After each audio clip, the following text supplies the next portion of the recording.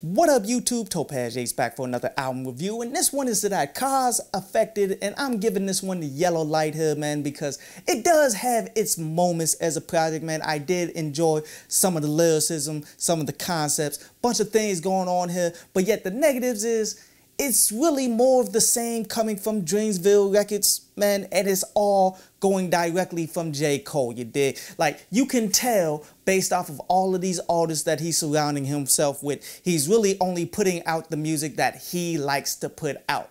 And that's one of the things why, going back to, I believe it was 2014, man, like 4 years ago when Cozz and Boss and all of them was signed to Dreamsville for the first time and he started debuting some music, I said specifically that this may not be the move because all of these artists are doing the same kinds of music that J. Cole does. Now, how can you try to bring up somebody underneath you and hopefully get them to be successes in the game when they doing the same things that you doing and you're already to the top of the game? Like, wouldn't the fans actually rather wait for you to come out again than give your proteges a legitimate shot to actually become you did? Especially while you still in your prime, you still doing music and such, dude. Like, it really doesn't make much business sense. Like, look at video game publishers, man. Like, look at EA, which stands for Electronic Arts, man. Like, most people remember these people from doing Madden or from NBA Live and stuff like that, but they also do FIFA, but that's just the sports section. They also do like adventure games. They also do just everything that the game industry has to offer, and that's how you're supposed to run a record label, dude. It's not supposed to be specifically niche directly to what you as the head of the company does. When you're talking about the types of numbers that J. Cole pulls in, there's really no other way that they should go except for global and just bring in some R&B, bring in some pop, bring in anybody that you really believe in that you can push. Like how, if you look at the Defiant Ones with Dr. Dre and Jimmy Iovine had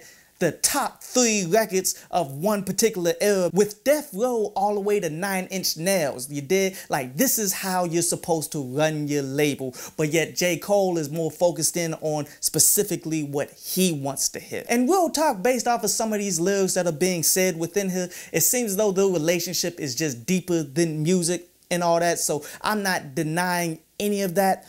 But ultimately, this game is business, and you need to keep people on your team that's going to continue to push forward. And it's sad to say it, but it's been 4 years, and exactly how much bigger has Cozz become since when he first debuted, you dig? Honestly, I'm not seeing it, and especially with this project that he dropped, man. I saw that he was dropping track after track after track, but I wasn't seeing the promotion for it, which he really needs. Like, it seems as though J. Cole is trying to promote these artists the same way that he promotes himself, which is no promotion, just focusing in directly on the core audience that they already have, which it works for Cole.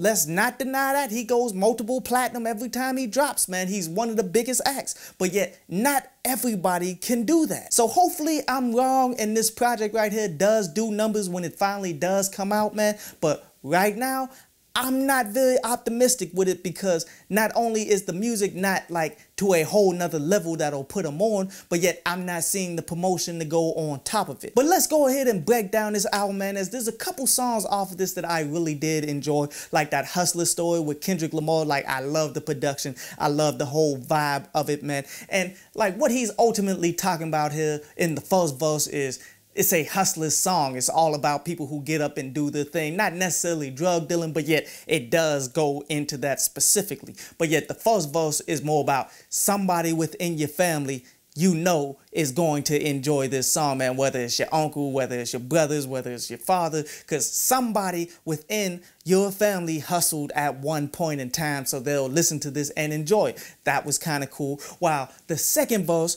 he's pretty much just going into specifics of an individual who came up and hustled their way through, but yet by hustling so hard, they lost the respect of the family who really didn't want to see them grind in that manner, and then on top of it got sloppy with it and then got caught and sent to jail. I definitely like the multiple angles that he's showing us through this song right here, man. That was pretty cool. My next favorite song is that Not a Minute More, where you can perceive this as a back then didn't want me, now I'm hot, now they all on me. But yet it got a little bit of a spin, like as it's saying in the hook, like this is what you get, as he's meaning success and all of that when you pray to God, when you believe in God and all of that, man. But it ultimately is just talking about his own successes and how he built himself up. And it does have moments of bars and such, man, especially like when he said that all of these stories of doctored up, man, because I'm way too sick and all they want is a cure, like a good play on just talking about the doctor patient. Now that Demons and Distractions song was actually kind of cool, as the basic concept here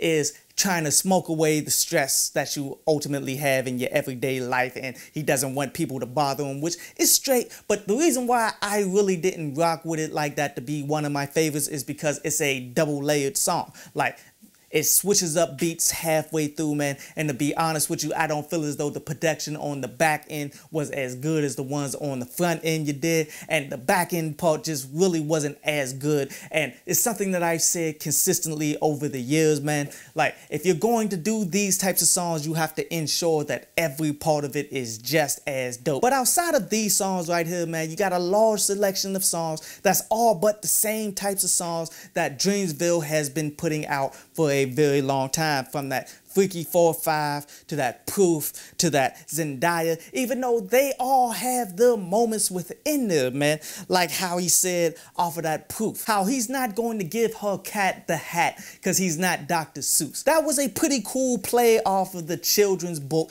Cat in the Hat by Dr. Seuss, but yet it's also a super sexual innuendo right there, you did? Like, I like how he did that there. And I also like that Zendaya joint, man, because it's all but J. Cole trying to put Cozz onto Zendaya through the song and all that, man. And I'm not knocking that one bit, because if I was signed to a major record label and I wasn't shining like that yet to get all the chicks that I want, I would try to get J. Cole to be my wingman and put me onto all of the dope chicks out there that'll probably smash him but not look at me. Like, I like those whole thought process and the bars and all of that, man, but these songs were not that great. And that's overall why I'm giving this project, man, a 6 out of 10. Like, I definitely enjoyed a lot of elements to it, but it's not the type of project that's going to catapult Cozz to a whole nother level. You're getting a lot more of the same that you've heard from not only him, but from Bass and from everybody involved in Dreamsville over time. And I don't see it actually propelling him anywhere else than where he's been for the last 4 years. But still, definitely go ahead and check it out, man. It's a decent listen. I hope you enjoyed the show. You can follow me at Twitter up there, and you can go to downloadpaz.com, that's down there, to read today's article.